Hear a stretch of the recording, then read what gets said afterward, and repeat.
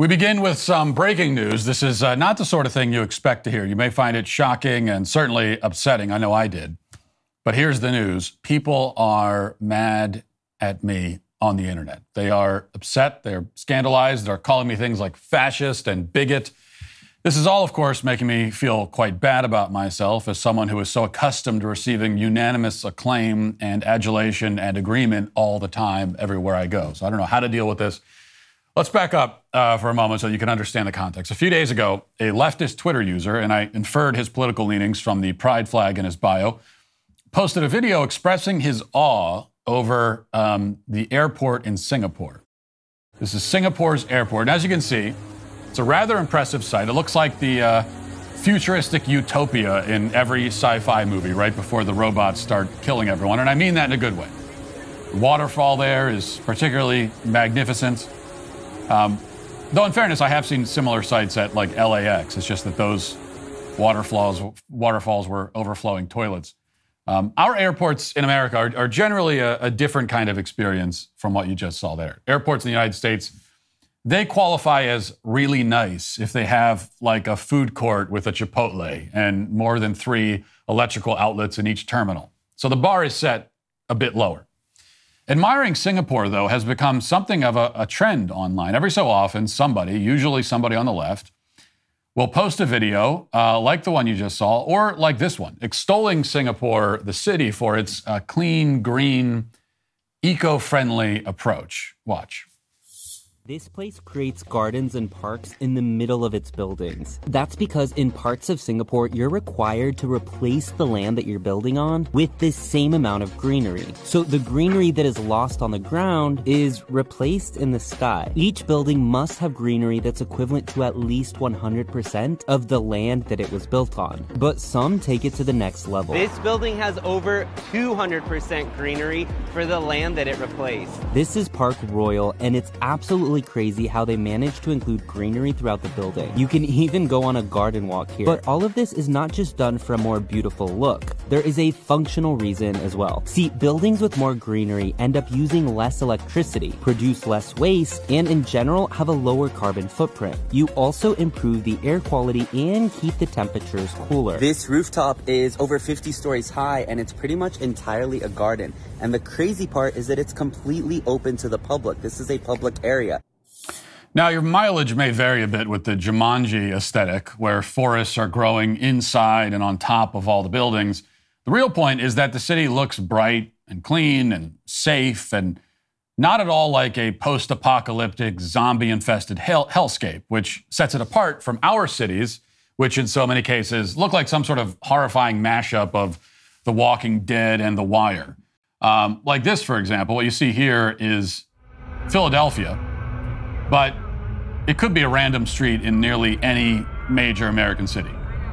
There's a reason we don't have, very many carefully manicured public parks located on the tops of our buildings, because if we did, there'd be almost immediately, a drug addict passed out on every bench and a homeless guy taking a dump in every bush.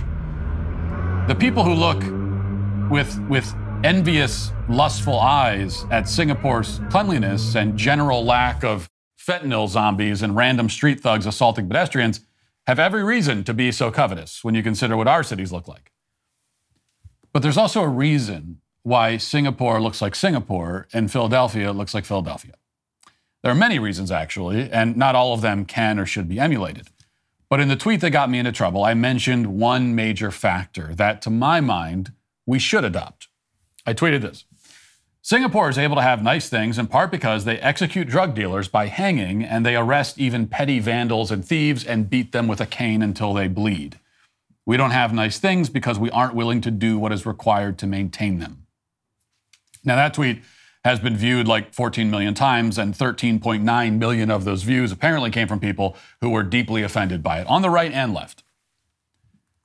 But offended as they may be, the fact is that Singapore isn't plagued by property crime and violent crime nearly to the extent that our country is. In fact, their crime rates are among the lowest in the world because, in large part, they harshly punish lawbreakers. As mentioned in the tweet, thieves, robbers, vandals, similar malcontents are subject to judicial caning. Drug offenders can be given the same treatment.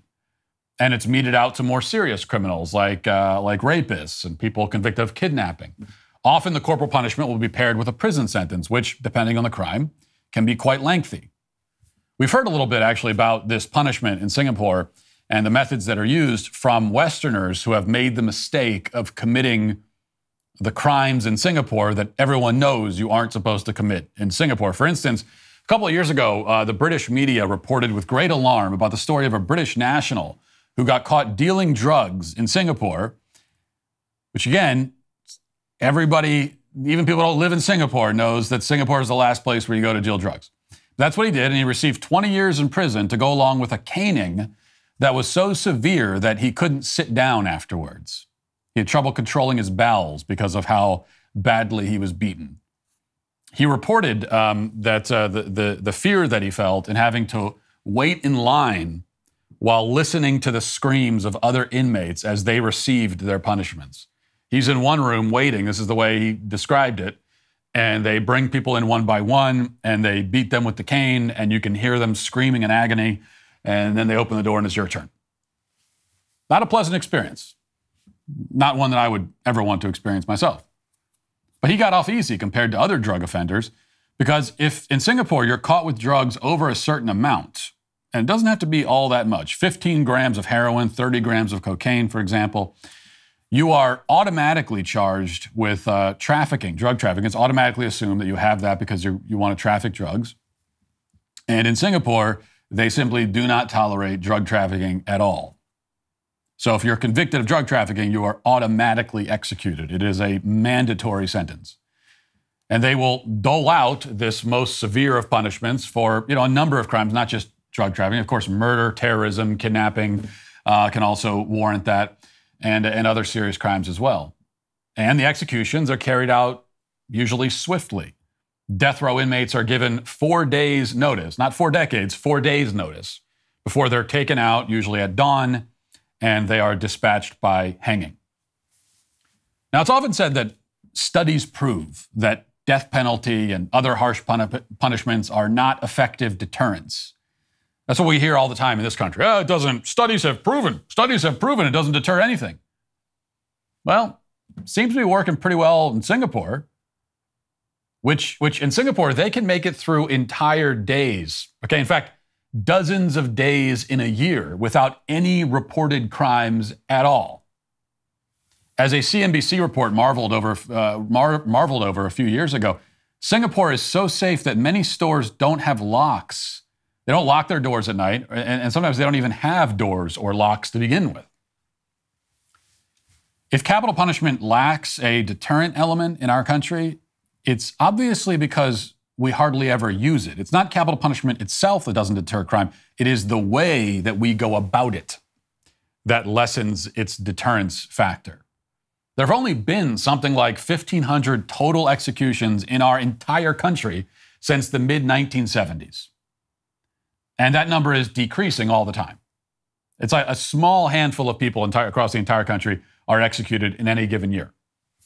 And on the extremely rare occasion that anybody is executed, it happens decades after the crime they committed, out of sight, out of mind for the public, and after hundreds of appeals. What this means is that criminals, they aren't deterred by it because they know they almost certainly won't receive that penalty. They know it won't happen to them, no matter what they do. It's not that they aren't scared of the death penalty itself. Obviously, anybody would be scared of that. It's that they don't believe the court system will have the gumption to actually impose it on them. And in nearly every case, they're right. Now, when the death penalty or other harsh penalties are immediate and all but certain, it does have, unsurprisingly, a way of dissuading potential criminals. As it turns out, people do respond to incentives and disincentives. This is one of the basic realities of human psychology, is that every single person on the planet responds to incentives and disincentives. And the prospect of dangling at the end of a rope until you die is a rather powerful disincentive. It's not going to be 100% effective. Okay, there are people who will risk it, but most people won't. For the pettier criminals, the idea of being stripped naked and beaten so hard with a cane that the guy doing the beating has to take breaks to let his arm rest throughout your ordeal is also a rather powerful disincentive. Now, our system of dealing with thieves and vandals and those of that ilk is laughably ineffective because in these cases, too, the criminals aren't convinced that there will be any significant penalty. And if they do wind up with a short stint in prison, the experience is likely to only increase their street cred and give them an opportunity to spend time with and be influenced by criminals even worse than themselves. But an added element of extremely painful corporal punishment creates a profound disincentive so that even those unbothered by prison would be bothered by this. Caning is also, and it is meant to be, humiliating, degrading, emasculating, which means that the experience isn't going to enhance anybody's street cred. Okay, you're not going to get out of prison bragging about getting caned. Put another way, it's not the kind of thing that you can imagine a rapper, boasting about in a song. And that's precisely why it's an effective form of punishment. In fact, maybe this is like the easiest way to think about this. When you're thinking about what sort of penalty should we have for criminals, think about it if it's the kind of penalty you can imagine a rapper bragging about in a song that, becomes a big hit and is streamed 100 million times on Spotify. If it's that kind of penalty, then it's not a good penalty. Let's imagine penalties that they would be too embarrassed and too ashamed to brag about. Those are the good penalties. Those are the effective ones. Now, am I actually suggesting that we should adopt these Singapore-like draconian forms of justice here in the United States? Am I seriously advocating that? Yes, absolutely. Of course I am. Corporal punishment for convicted criminals, that shouldn't even be controversial. Okay, that's actually obviously the correct thing to do. Both obvious and effective and just. Those who cause damage to another person's body or livelihood or property should be made to experience the sort of physical suffering that might help them appreciate the seriousness of their crimes. Our current system is not impressing anyone with the seriousness of their crimes. That's what the punishment is supposed to do. We have it in our heads that, all forms of physical punishment are automatically cruel and unusual. I've heard this over and over again in response to this argument. Well, it's cruel and unusual punishment, as if it's just self-evident. You can't simply assert that it's cruel and unusual to impose the death penalty or corporal punishment. You have to explain why. You could call it cruel and unusual. In what sense is it either of those things? I mean, these punishments certainly aren't unusual. On the contrary, they are probably the most usual sort of punishment imaginable from a historical perspective. And they aren't cruel because the person that they are inflicted on has chosen to act in a way that warrants it. It is not cruel to assign undesirable consequences to undesirable behavior. It is, on the contrary, the only way to maintain a civilized society. Criminals and lawbreakers must be made to suffer. If they aren't suffering, then it is not really a punishment. That's what a punishment is supposed to do. It's supposed to make you suffer. And so if we have a system where the criminals are not suffering, then they're not being punished. And we are trying a system where we just actually don't punish people for committing crimes. Now, as for the death penalty for drug traffickers, this again to me seems obvious. They sell poison for profit, taking advantage of the most helpless and miserable among us, turning people and entire communities into zombified husks, slowly dying while these parasitic scumbags reap the rewards. They deserve to die for what they're doing to people, to our cities, to our country. They deserve to die for it. Fentanyl traffickers, okay, the people that are those zombies that you saw in the clip of Philadelphia they're walking around hunched over. The people trafficking those drugs into our communities, they deserve to die. I can't understand the argument to the contrary. You actually tell me they don't deserve to die for doing that to people? Do we need to keep them around? In what ways would we be harmed as a society if the people that are doing that, if we are deprived of their presence? How are we harmed? How are we missing out? No, our nation would be a better, more hopeful, safer, and more livable place without them. Now, I'm not arguing that our country should emulate Singapore in every respect. There are certainly things about the country I don't like. And I'm not claiming that beating criminals and hanging drug traffickers would on its own solve all of our problems. I acknowledge that Singapore has other advantages. They have a smaller, much more homogenous population, for one, and that helps it to build and maintain communities that aren't littered with used heroin needles and reeking constantly of weed and human urine, like our cities. But even so, there is a lesson we could learn here. The lesson is that civilization comes at a cost. If we have decided that nobody should have to pay that price, well then, we will no longer have civilization. We live free and comfortable and gentle lives, and so we imagine that everything is and should be comfortable and gentle all the way down. What we don't realize is that this freedom and comfort and gentleness has been maintained by tough men who are willing to do hard and sometimes ugly things. If we insist now that those things must not be done anymore because they interfere with our comfortable illusions, then pretty soon we will no longer have the comfort or the freedom. We are surrendering our society to its worst and most predatory factions because we're too squeamish to stand up to them, to impose our will over them, and to force them to live like civilized human beings, which is what you're supposed to do with criminals. You stand up to them, you impose your will on them, you force them to behave. You don't give them an option. It's not putting them in jail for, let's hope they reform. Let's hope they see the error in their ways and that they choose of their own free will to be better people. No, we don't sit around waiting for that while, our children are getting murdered in the street. We don't sit around waiting for it. We say, we're not giving you an option. And if your crimes are bad enough, we're not going to worry about reforming you because you're done.